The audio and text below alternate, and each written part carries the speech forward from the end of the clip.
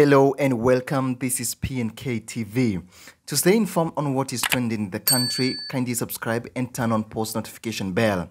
Deputy President Rigathi Gachagua has revealed one sad moment of his life, how Ruto, Mama Rachel and their children were banished. William Ruto and his family are alleged to be threatened during President Uhuru Kenyatta's last term.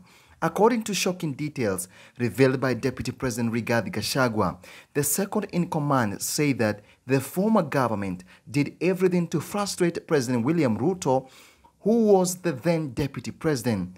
He recalled one event where William Ruto's wife, Mama Rachel, and their children were boarding a flight to go outside the country for a holiday, but forced to cancel the flight because they were barred from leaving the country by Uhuru Kenyatta without a reason.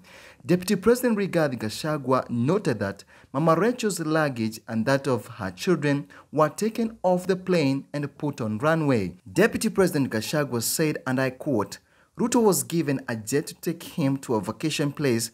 His wife and kids had already boarded the aircraft, but they were all taken off and their luggage was offloaded on the runway." Rigathi also added, and I quote, "Ile njama ilikuwa imepangwa tangu 2018, ilikuwa ya kumtesa William Ruto, ili kuwachokoza nyinyi, ili mtoe fujo ndio siasa yake iharibike mlima Kenya, lakini mkawa watu werevu kwa kunyamaza hata akifanyiwa nini. Mlifanya vizuri."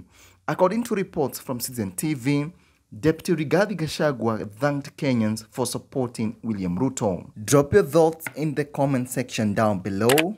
Thank you for watching. Don't forget to subscribe and to turn on post notification. See you in the next video.